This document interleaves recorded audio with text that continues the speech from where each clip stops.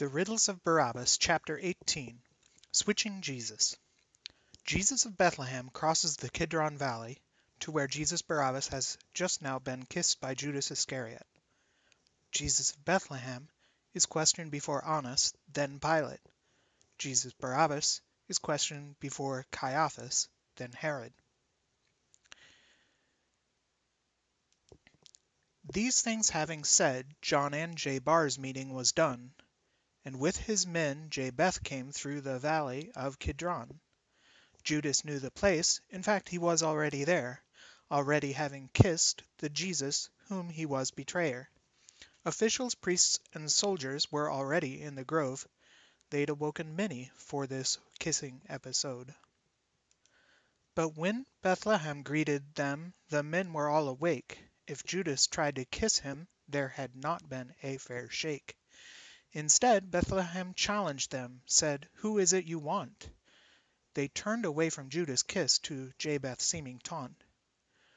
"The one before us we've just caught in sinful azimuth, being kissed by Judas, Jesus, who's from Nazareth." But J-Beth said, "The one you have is not the one from there.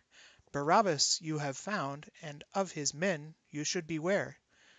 Nazareth is where I'm from, and I'll speak to you gently. Barabbas, on the other hand, his men might be more deadly. But still I ask, as it's a duty that I am behove, whose custody you want to take while we are in this grove." And though they had Barabbas there, who was a wanted man, led out to his whereabouts by Judas' kissing plan, they modified their plan right then to capture harmless Jesus. But he said, "Let the others go, if my capture's what pleases." He said this, and made good a request made by J. Barabbas. "Let them raise for me on the last day, if there's a crisis." Simon Peter got involved in the ensuing fight, cutting off the ear of one called Malchus on the right. But J-Beth said to Peter, "Stay your hand, we must give up. The water-bearer chooses who of us will drink the cup. If you're not a peaceful man, your habits will delay the time to which God's kingdom is restored both year and day." Though J-Beth did not resist, the soldiers had him bound, and brought him before Annas, with the high priest not around. Annas to the high priest was the father to his wife. Caiaphas thought it good for Jews to forfeit Jesus' life. Peter and another, name unstated, followed straight. But Peter wasn't known. Outside the yard he had to wait.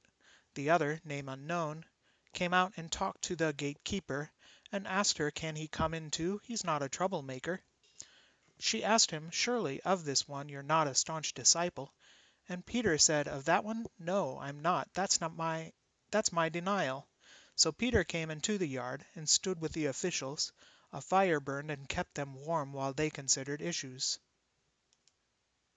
Was it the high priest who questioned J-Beth on his teaching?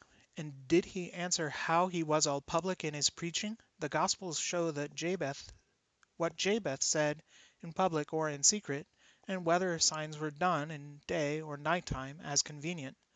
The question that the soldiers ask is, now, is this the way that Jesus answers the high priest, or something different, say?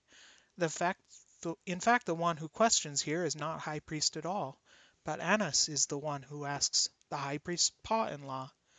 But J-Beth asks, if I have said something that's incorrect, testify to what it is, don't leave the flaw unchecked.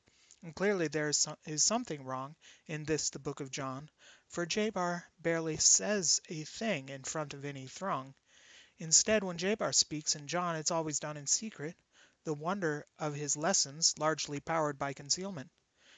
Now Annas, not the high priest, but Caiaphas' son-in-law, sent J-Beth to the house for some confession to withdraw. Once both Jesus were in the house, again Peter was asked, "Surely for this one you're not the spread of doctrine tasked?" And Peter said, "Indeed, I'm no disciple, that is that." Then Malchus said, "But wait, I think I know you, little rat. I recognize that you were there, and you have cost me dear. when before Jabeth said to stop, you cut off my right ear. But Peter said, it wasn't me, and in that instant crowed the sound of Barabbas' voice, a loud, irreverent goad. You will see the Son of Man, an image from now on, coming on the cloud of glory, coming on and on. You will see him coming, yes, you'll see him coming, son. Coming, coming at the right hand of the Mighty One. The priests were all appalled, and they were tearing at their robes. His blasphemies too much to bear above their poor ear lobes. They sent Bar to Pilate, who had him sent on to Herod, and Herod had him dressed in pretty fabrics, like a parrot. And then with Jabeth tried the same. They brought him up to Pilate. But Pilate asked, now this one is a wanted man for what? They said, if not a criminal, we'd not bring him to you. Said Pilate, use your own laws. In your prisons he should stew. The Pharisees explained with most coherent convolution, our law requires his death, but does not permit execution. So Pilate then went back inside, confused at everything, and asked Jesus of Bethlehem, of Jews aren't you the king? And Jesus asked if Pilate on his own made that remark, or if he heard from others such as Matthew, Luke, or Mark. And Pilate asked, am I a Jew? Just tell me one on one. I know Bar's done crime, but they've not told me what you've done. If my kingdom were the one that was what John described, my servants then would fight, since violence is not proscribed. But since my kingdom is of God, we'll act with more discretion. God's kingdom come, his will be done, on earth as it's in heaven.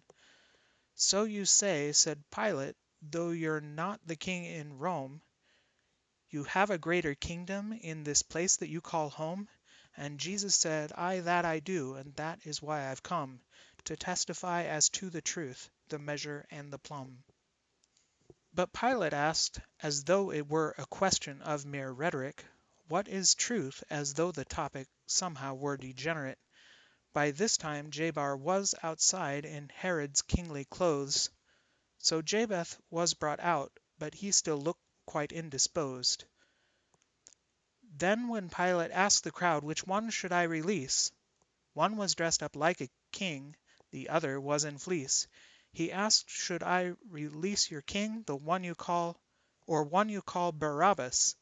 They said, son of the Father, please, not one who king his job is. So was this what they wanted, or a miscommunication? The one dressed up as king was freed with no incarceration. But was he really freed, or to Golgotha did he walk, with Simon the Cyrene with power shouldering his cross? The one who crowed, you'll see me, at the powerful right hand, coming from now on, is with the Cyrene now as planned.